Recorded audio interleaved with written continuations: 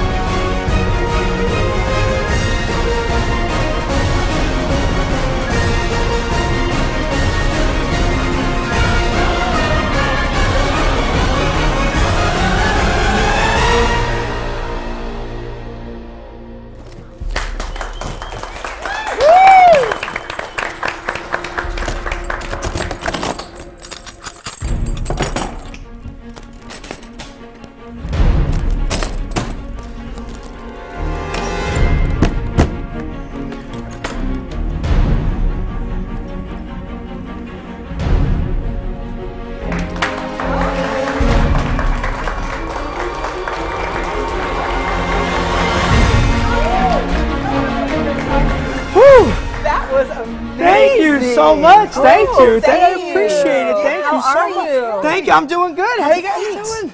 Wow. So how are you doing today? I'm good. Thank you for having me on the show. I'm glad to be here. That was an amazing trick you just did with your assistant there, Stacy. Yeah, she's my fiance as well. We're getting married. Yeah, we're getting married this July. Yeah. Well, let's just go ahead and formally introduce you to our Valley View Live audience. This is Tommy Wind, a master magician, musician, master of illusion, which airs this summer. Yep. Tell us about that. Well, it's exciting. See, Masters of Illusion is on the CW network, and it's they blast every single amazing magician. They get them all together to perform on this 13 episodes, and I was so honored. They asked me to be one of the Masters of Illusion to come down. Yeah, that's one of the videos there, and we were super excited about it. So we absolutely said yes, and I'm going to be on 13 episodes of that. I believe it's 13 or 11 episodes, but we did perform over 13 mega grand illusions. Congratulations. Yeah. Thank you. Thank you. I remember interviewing you years ago, and you're still here in town doing your show over at your own theater. Yeah, the Tommy. It's incredible. Yep. I remember the first time I was on the show, which I was so gracious that you had me on the show.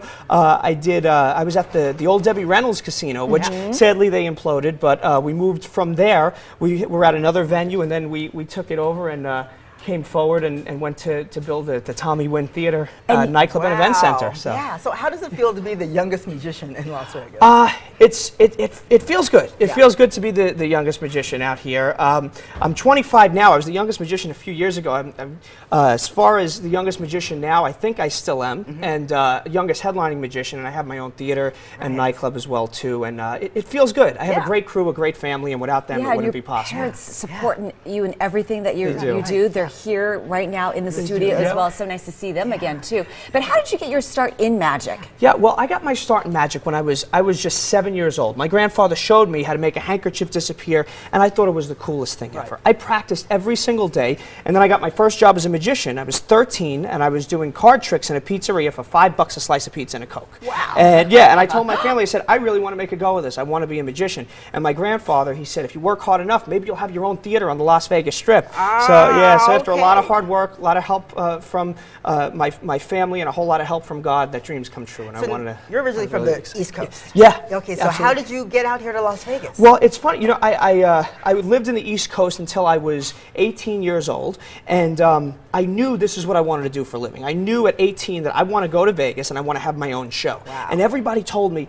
it's not going to happen. It's not going to happen. But me and my family, we were very persistent, even though we started basically from doing those card tricks in the pizzeria to doing shows at the Staten Island Zoo.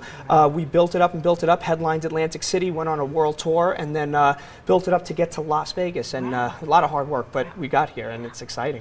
And now you have your own theater. Yes. And you know, people work so hard to get their own theater, and a lot of people never get that opportunity. Yeah. How does that feel? It feels amazing. You know, every night I stand on stage and I see a wonderful audience, and I say, this is a blessing. And that's what it is. It's a blessing. No matter how hard you work, no matter how much you put your mind to something, if you don't count your blessings, it's never going to happen. And I got to tell you, I stand up there and I feel truly blessed to have a wonderful family, crew, a beautiful fiance I get to perform with, and it's amazing. It really and is. when people find out how young you are, what do they say? Are they just sort of like, wow? Well, they don't believe me a lot of the times. What'll happen is they say, how old are you? And I say, I'm 25. They go, okay, really? Yeah, Is that part of the publicity story, or is it? You know, my grandfather does card tricks on the stage in the show as a part of the show, and they say, is that really your grandfather? Everybody thinks that it's just part of the act, but it's real. Well, really. okay, I met your mom right before the show, and I didn't know she was your mom.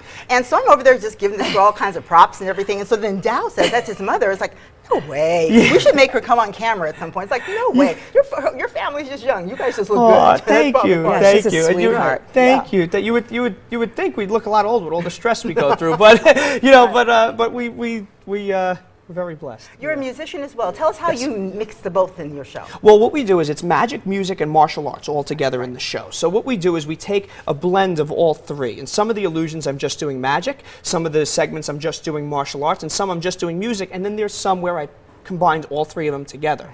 For example, me and my dad, we do a dueling drum segment in the show, and then there's other parts where I do a martial arts routine with my fiance, and then there's parts where we do comedy, and then we add music, and my mom is actually the DJ in the show, so it's like it's a variety show. Yeah, it's a variety show with magic involved. Now, did you guys all sit down together and just come up with the concepts, or was this something that just evolved over time? Well, we came up with a concept, and the original concept that we came up with, the show is completely different from what that original concept was. The original concept was a little bit of magic, a little bit of music, variety, which it is, but the original, the way it looked on paper, now it's completely different, and it's better than what we originally came up with. But yes, it developed over time. Okay, yeah. So your show, tell us when we can come see you, and you're dark on Wednesdays, right? Yeah, I'm only dark on Wednesdays. I'm on every other night at 7 o'clock p.m. It's at the Tommy Wynn Theater, 3765 South Las Vegas Boulevard. It's right across from the Monte Carlo on the Las Vegas Strip. We're 21,000 square feet.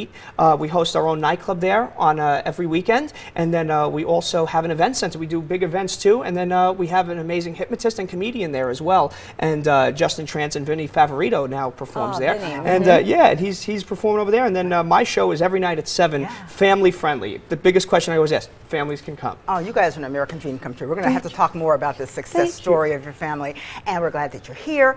And you guys may be wondering why, if you saw at the beginning of our show, there is a gallon of milk on the table. If we're going to take a shot of that, okay, guess why? Anderson Dairy is in the house, and we're going to be talking to somebody in a little bit about how we can help celebrate National Dairy Month. In the meantime, are you guys ready to talk about what's trending?